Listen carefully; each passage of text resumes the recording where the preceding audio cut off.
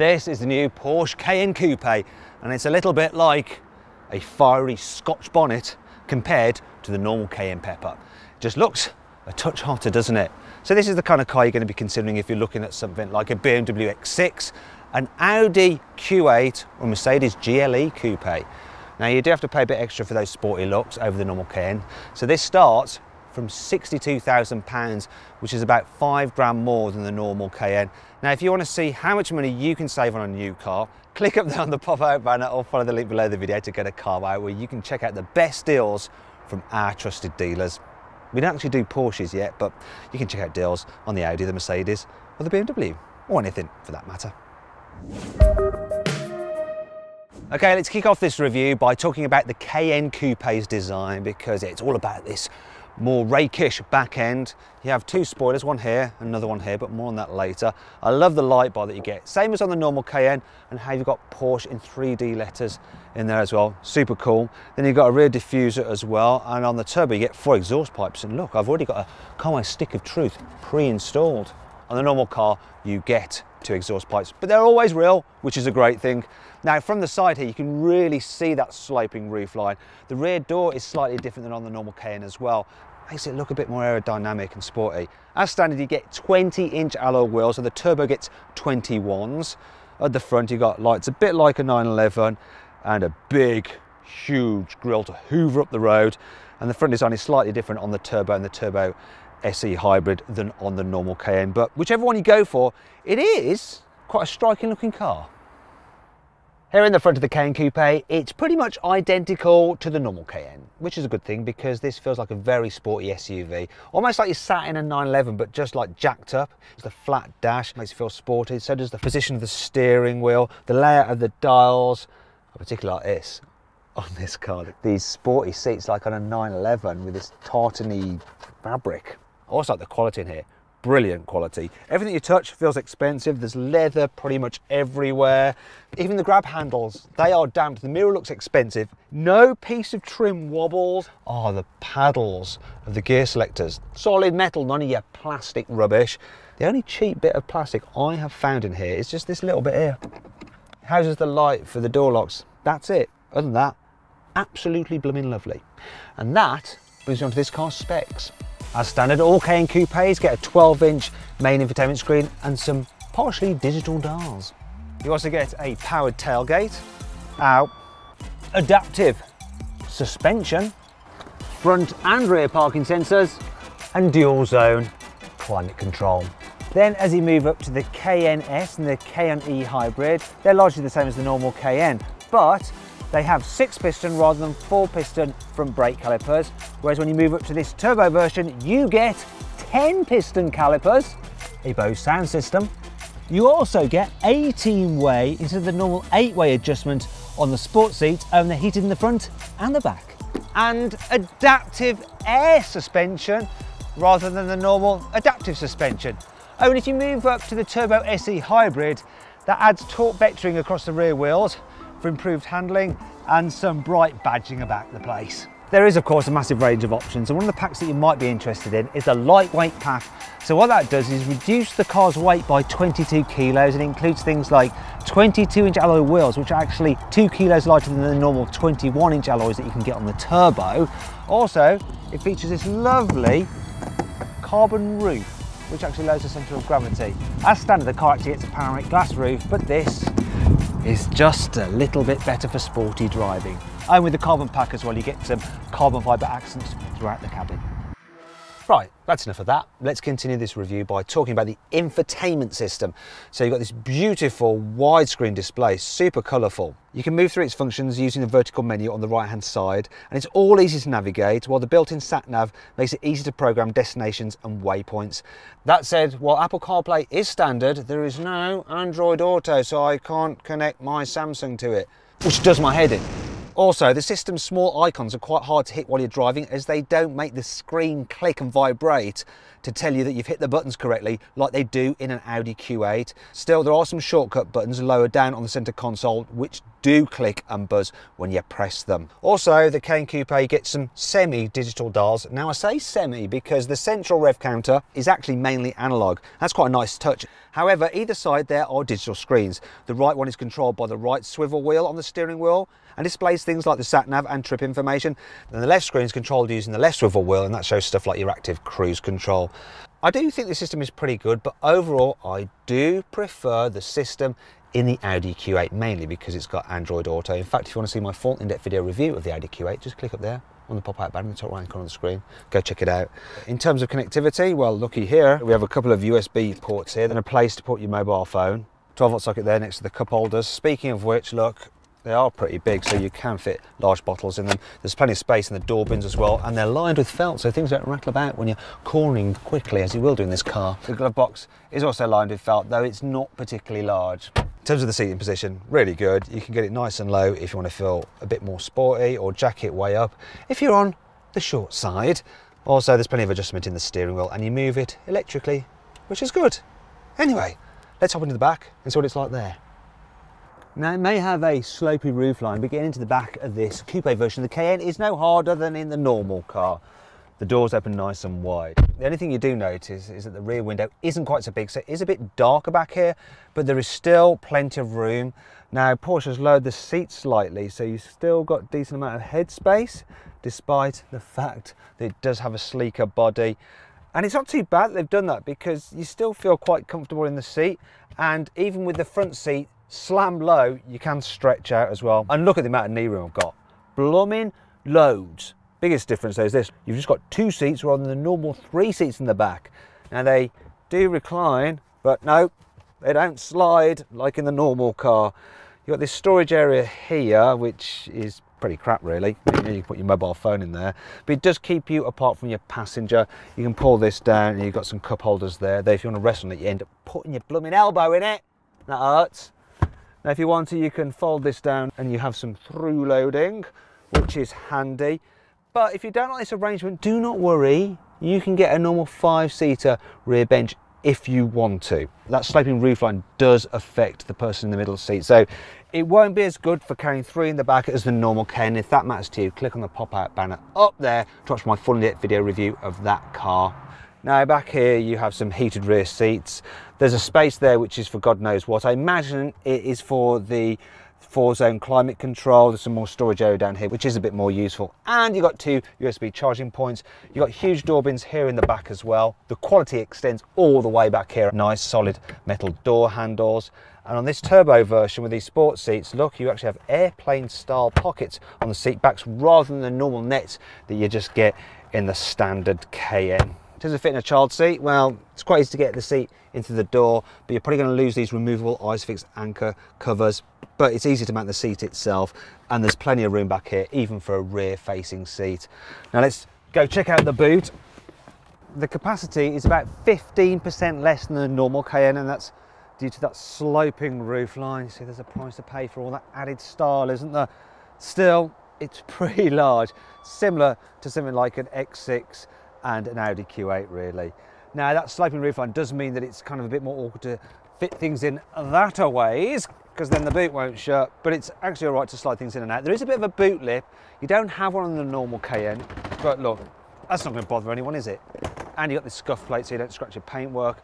Underneath here is where you could fit a spare wheel, but if you don't have one, you just get the Targoop, and you also get some extra storage there. If you have the hybrid version, you don't have that space. It's taken up by batteries, and that means you have around an extra 15% less space than this car. There is some extra netted storage area here. You've got a 12-volt socket for plugging in some kind of auxiliary stuff that you might need.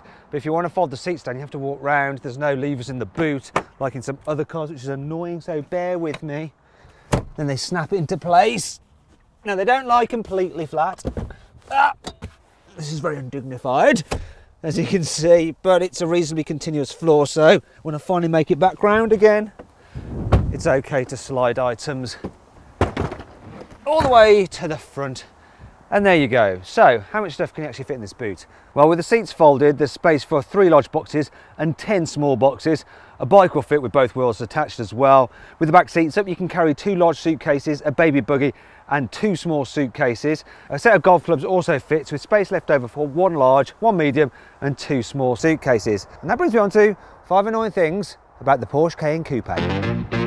While the normal Cayenne has a useful retractable load cover like you'd expect on an SUV, this coupe version has a parcel shelf which you'd normally find on some cheap hatchback, and you can't even store it underneath the false floor. Bugger. You have this horrible paddle to start the car, not a push button.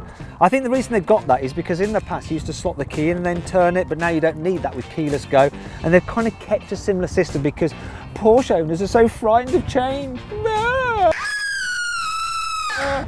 The button to control the noise from the sports exhaust is here on the infotainment system, which is a bit annoying if you're in some other menu, such as the satellite navigation, because then you can't press it. It'd be better if there's a button down here to operate it, so you can press it as you desire.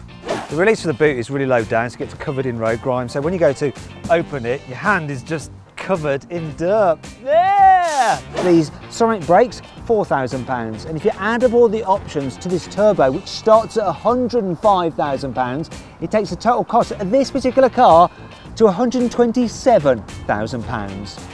Thankfully, this car has plenty of cool features to help make up for all this. Here's 5. You don't have to worry about the reversing camera getting covered in road grime because there's a special wash function. Now it's clean. How awesome is that?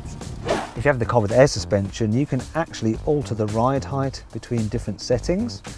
So you can rise it right up if you want to go off-road. Speaking of which, there are various off-road modes to choose from which alter the locking of the rear and central differential for added grip. Oh, and I should point out that with the air suspension you can actually lower it from the boot to make it easy to load items in.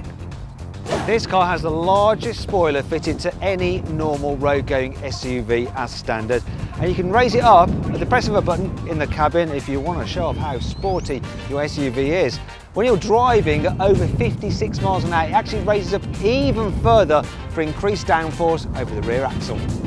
You can get a huge colourful heads-up display and it's very configurable. In fact, you can have some analog style dials which make it feel super sporty. You can get this car with rear wheel steering, which will turn the rear wheels in the opposite direction of the front, so you can do tight turns, perfect for you turning. Sorry to interrupt the video, but I just wanted to tell you that CarWow is crowdfunding. That means from just £10 you can invest in our business to share in our future success and I guess be one of my bosses. Click on the pop-out banner up there or follow the link below to find out more. Hurry, the offer is limited. Anyway, on with the video! Let's talk about engines. So the normal Cayenne Coupe gets a 3-litre V6 turbo with 340 horsepower. You can do 0 to 60 in about 6 seconds. Then there's the Cayenne Coupe S, which gets a 2.9 V6 but with twin turbos, so it has 440 horsepower, you can do 0 to 60 in 5 seconds. Then there's the e-hybrid version, which has the same engine, the 3-litre, as the normal Cayenne Coupe, but it adds electric power to boost the output to 460 horsepower and 0 to 60 in around 5 seconds as well, but around 70 miles per gallon if you use the plug-in hybrid technology. Then there's the turbo, which this car is. 4-litre twin turbo V8, 550 horsepower, and oh my god, it's blooming quick. But if you want something quicker, then there's the Turbo S e-hybrid, which has 680 horsepower because it's boosted once again by electric power, and it can still do almost 60 miles per gallon. Now all Cayenne Coupes come with an 8-speed automatic gearbox and 4-wheel drive as standard. Okay, now it's time to finally drive this Cayenne Coupe, and seeing as it's the turbo, I want to see how fast it can get from 0 to 60 miles an hour. So I've got my specialist timing gear up here. I'm going to just flip the car into Sports Plus mode. All I have to do then is put it into drive, left foot on the brake, floor the throttle, performance start ready, go. That's quick. That's quick. And that's 60. That is 60 right there. Oh my gosh. And it did 0 to 60 in 3.5 seconds, which is insanely fast. This Cayenne Coupe is pretty easy to drive in town. The steering's pretty sharp, the brakes aren't too grabby. That automatic gearbox is really good and smooth at changing gears. You already notice it's doing its thing really. The car's good over bumps. It is better with the air suspension. It's not so good on the normal spring with adaptive dampers. I don't think it goes over bumps quite as well as an Audi Q8. What I can't complain about is a turning circle. So this car has quite a good turning circle for a big SUV. and it's better still if you have the optional rear wheel steering. So look at that, easy U-turn. That does help you when you're parking as well. So here's a parking space. There's not actually that much room, so I'm going to see if I can squeeze into it. Here, the all-round parking sensors and standard fit reversing camera do come into play. And you are going to need to use those because the view out the back window is very, very limited. It's like a letterbox. Now this one's upgraded to have 360-degree view camera, and that helps even more when you're trying to squeeze into gaps. Oh, I mustn't crash into that new Audi. You have to be quite gentle with the throttle, otherwise it suddenly starts lurching forward and it'll catapult you into the back of the car in front. So you just have to let it ease forward. And there we go, quite a tight gap, all very easy. Anyway, let's get the heck out of here. Oh, I love rear wheel steering. Just 2 maneuvers to get out. Result. This Cayenne Coupe is also really good to drive on the motorway. It's super stable at speed. I mean, it's designed for just hammering down the autobahn at 150 miles an hour. One thing you do notice though is there's quite a bit of noise from those big tyres. That can get on your nerves a little bit, especially if the surface is bad. Now some people might prefer the Range Rover Sport because you sit up a bit higher, you feel more like you're king of the road. But still, I quite like this low slung driving position of the Cayenne. It just feels more sporty. Now I'm just cruising along at 50 miles an hour in comfort mode. Let's say I suddenly need to overtake someone. I'm going to floor it now, see how quick it gets to 70. So here we go. Kickdown's pretty rapid and 70. That quick!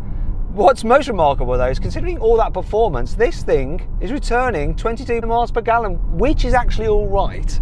If you want more economy, get one of the e-hybrid models, and they can do like up to 90 miles an hour on an electric power alone. It can even drive for about 23 miles under electric only power. They're good as well because they're quiet, no engine noise, just waft about. Finally, we come to where the Cayenne Coupe really does stand out, and that's a twisty road. So I'm going to turn this dial, put into sports mode, and it's going to make sure this car is as low as possible. It's going to stiffen up the suspension, and we should be in for some fun. Oh my gosh.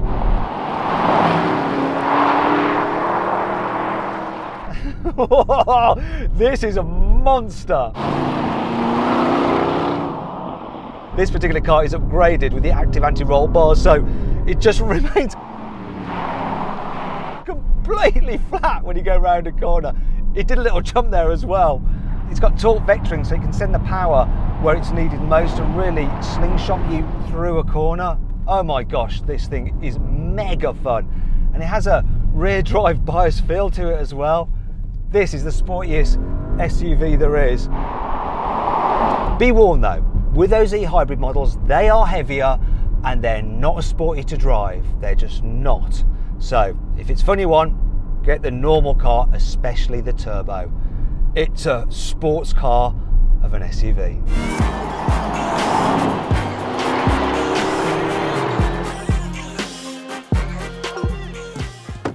So then, what's my final verdict on the Porsche Cayenne Coupe? Should you avoid it? Should you consider it? Should you shortlist it? Or should you just go right ahead and buy it? Well, I reckon you should shortlist it. Now, I know it has a bit less space and it costs more than the normal Cayenne, but that sloping rear roof line just makes the car look so much better, and I prefer it for that reason. So there. Hope you enjoyed the video. If you did, give it a like. Don't forget to subscribe, and of course, if you click on the windows below, you can watch more videos. If you click on the box over there, you can find out more about how you can invest in CarWow and be part of our future success for as little as £10. Hurry though, because the offer is limited.